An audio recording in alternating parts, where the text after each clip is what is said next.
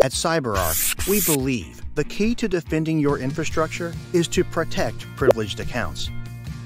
The accounts that are the keys to the kingdom. A privileged account is any account that has the capability to change or impact the operational service of a business process. And they exist everywhere. On all workstations and servers, in apps and DevOps pipelines, across hybrid and multi-cloud environments.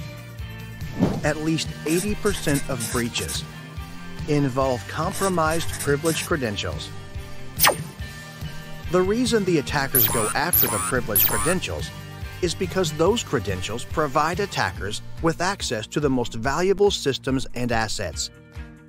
Chances are you are already familiar with CyberArk's Privileged Access Manager solution, or PAM for short.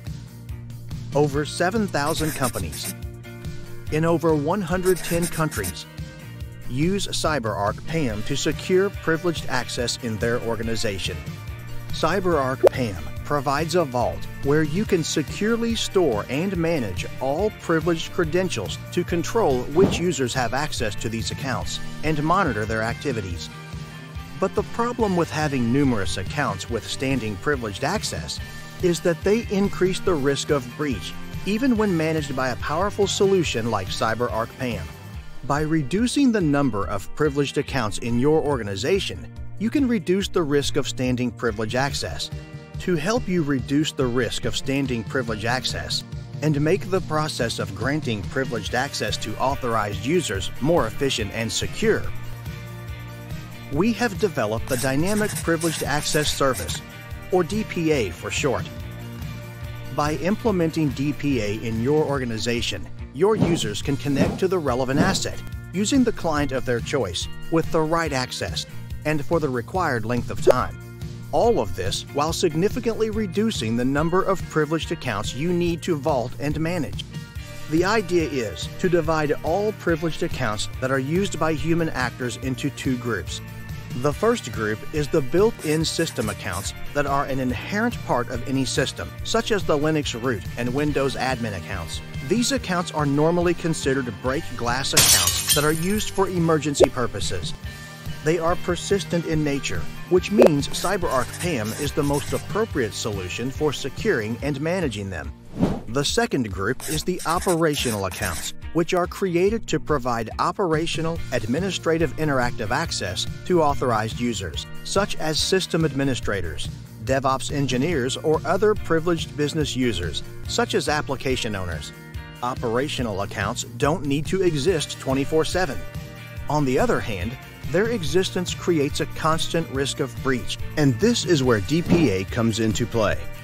Instead of managing operational accounts, DPA allows you to remove standing privileged access while still providing users with isolated access to the relevant asset with the required permissions and for the required length of time. Let's take a closer look at the solution and see how it works. Meet John, the end user, who needs to access a server or virtual machine in his hybrid data center.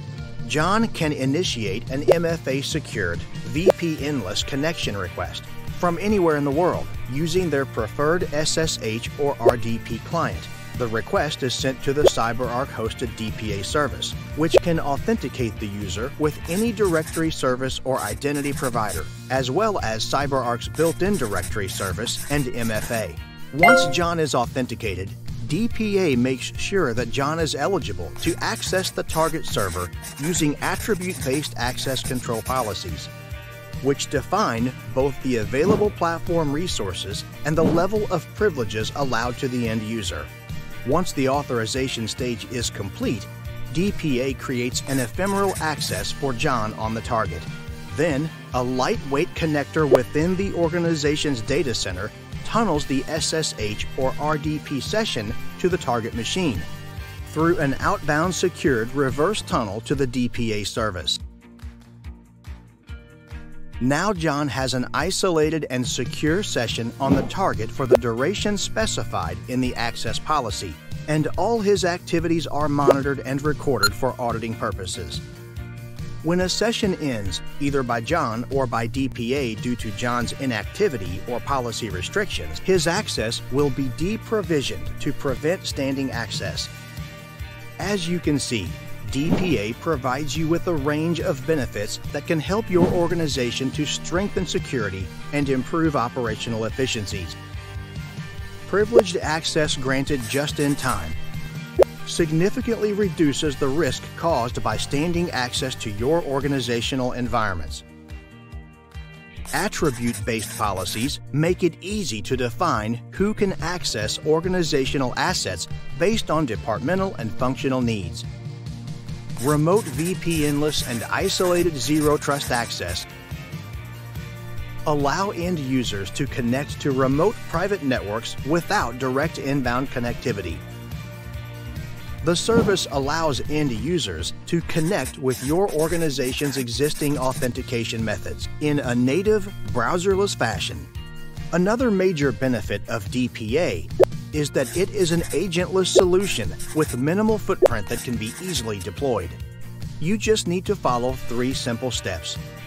Establish trust with your environment, connect to your resources, and define access policies. In the next modules, we will cover all these steps in detail. Thank you for watching and see you soon.